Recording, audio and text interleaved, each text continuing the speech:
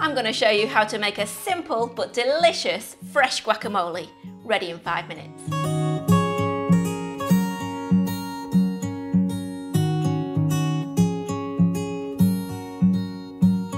Hi, I'm Nikki. Welcome back to our kitchen, where we show you how to make delicious, family-friendly recipes. If you've ever wanted to make your own guacamole, it's easier than you might think and way better than the store-bought stuff. Remove the stem, then carefully slice open and de-stone 3 ripe avocados and scoop into a bowl.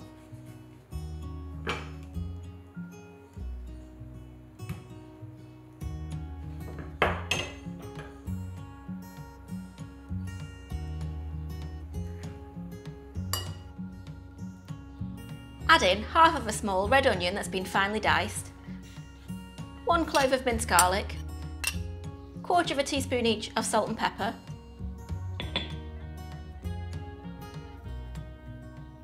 the juice of a lime,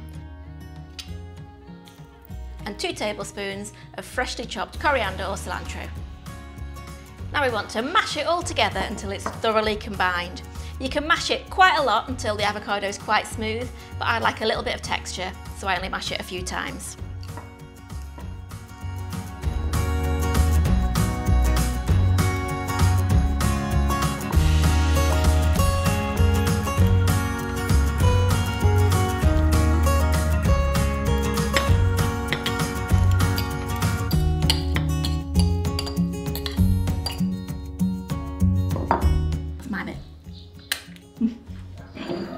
Sprinkle with a little extra fresh coriander or cilantro and some chilli flakes if you want a little kick.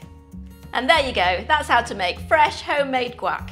Perfect for dunking, dipping and spreading. It's going to go great with some nachos and Chrissy's homemade chili con carne.